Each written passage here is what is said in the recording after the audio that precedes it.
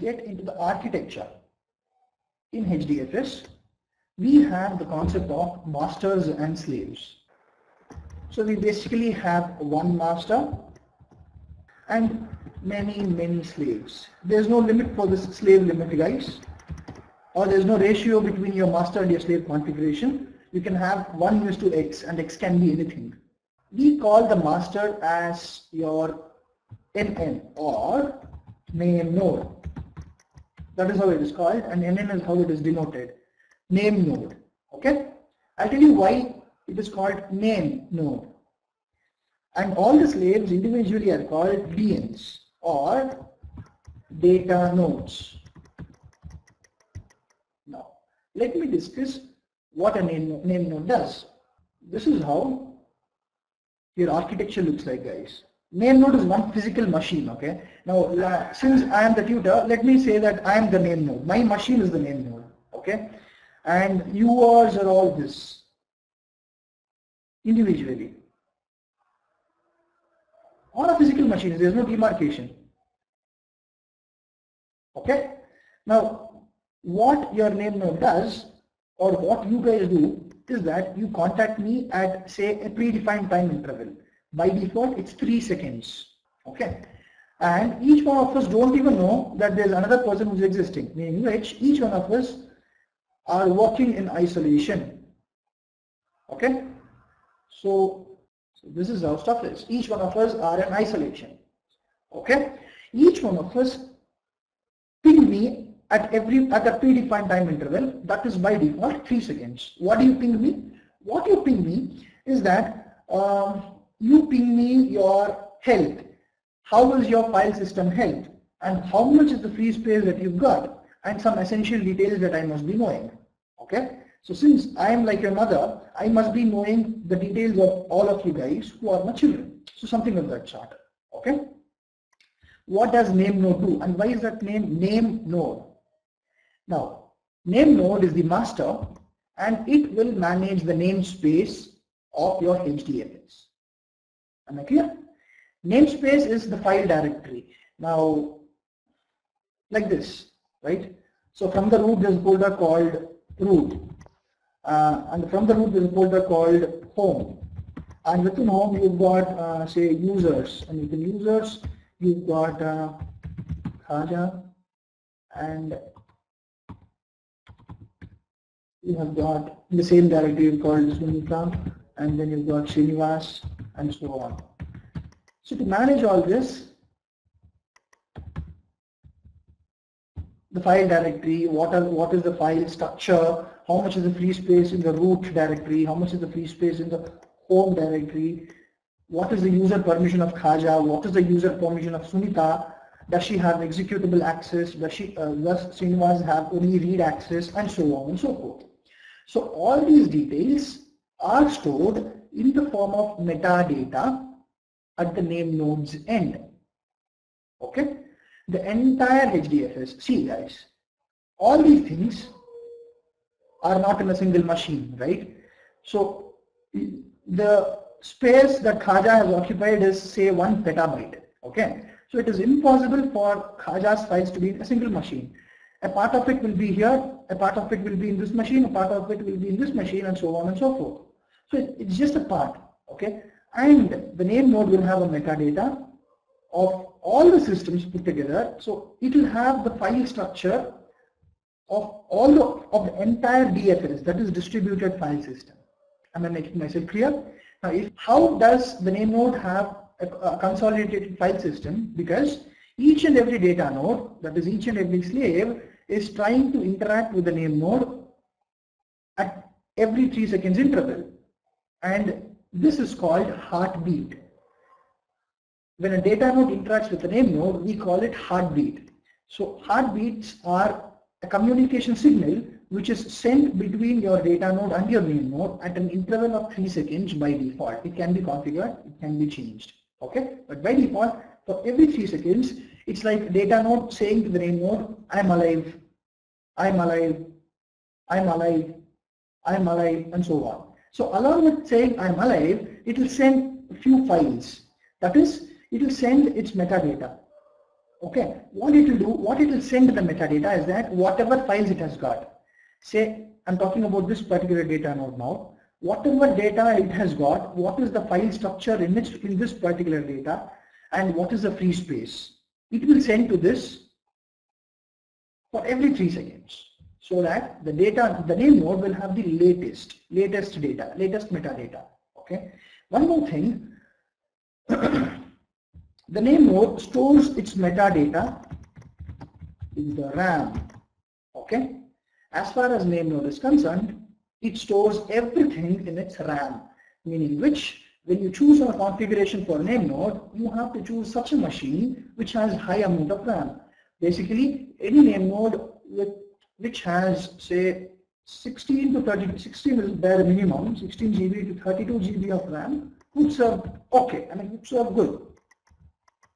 Okay, 32 GB is well enough, but 16 GB is fine. Okay, so the RAM should be this much. We really don't care about the hard disk, because as far as name node is concerned, we are talking about in-memory stuff. In-memory is storing it in RAM. Okay, why are we storing metadata in RAM? Because of faster access. Am I clear? When a client approaches your whole Hadoop system, what he does is he picks your metadata, and for that the access should be fast, and that is why name node stores in the RAM.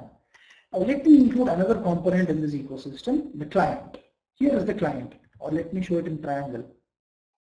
Here is the client. Okay, he wants to store data in the Hadoop ecosystem. So what he does is he connects to me. He accesses my metadata. Okay, and based on what my metadata says, that is how much free space is there in each and individual system, I will give him command that, boss, you can use so and so particular data nodes, and then he will connect to that particular data node and he will transfer data. This is how a client interacts with HDFS. Okay, so as far as name node is concerned, all it does is that it will just store metadata. It won't have any actual data. All the actual data is stored in data nodes. Data nodes are the slaves. Name node is the master. Okay, when you talk about actual data in Hadoop, it is all handled in data nodes. Name node is just like a master. It's like a lazy goose. What it does is it just takes care of the metadata and stores it and sits happy. That's all. Now, what happens if the name node is down? Hadoop's first version, that's Hadoop 0.20 on life, I believe, it did not have any backup to the secondary name. It did not have any backup to the name node, which made name node a single point of failure. SPOF we call it. Okay, all those data architects out here, SPOF, single point of failure. Why? Because if the name node failed, there would be no way to learn where the data is stored and what all, in what all physical data nodes, what all data is stored. Why? Because I told you, all these data nodes work in isolation. They do not have contact with each other. Okay, all these data nodes work in isolation, and they are blindfolded people. They do not know what data they have. They do not know how many clients data they've got and anything. Okay, it is the name node who consolidates all of the data nodes and tells that, okay, your data is in this and this data node. But otherwise, the data node themselves will not know. So it's like the name node who's actually the kingpin here, and when the name node is down, there is no way we can understand where the data is, how many segments the data has been split, and where all the data has been stored. Okay, so you have to have a backup for a name node, and if the name node is down, the only reason might be network, right? So you cannot prevent your network from being down. There is every possibility that your network can be down. So the only thing that you can do is replication. The replication of your name node. Whatever contents it has got, you have to replicate it. So what I was trying to tell you is that in the first version of Hadoop, there was no backup for this, meaning which, when the name node was down, your whole Hadoop architecture was down. Okay? See this diagram. What is the base? HDFS is the base. Whatever tools you use will indirectly query on the data which is available in HDFS. How does this tool know where the data is? It does not know.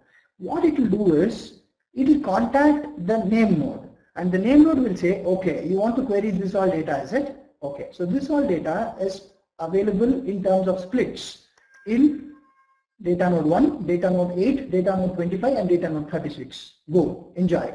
So this is what your name node will do. When your name node is down, then whatever code you write, it cannot hit on any data because no one knows where the data is other than the name node. Am I clear, guys? So this is the function of the name node. Now what is a data node and what does it do? A data node is basically a slave and it will store data. It will store data for you. Okay, so whatever data is sent, it gets split and then it is stored. Okay, there's no way that two data nodes communicate with each other, so the work is done in parallel. The name node will have the exact details of where all the data is. Now in Hadoop version 2.0, they had come up with many concepts, and one thing which they made a constant was the introduction of a secondary name node.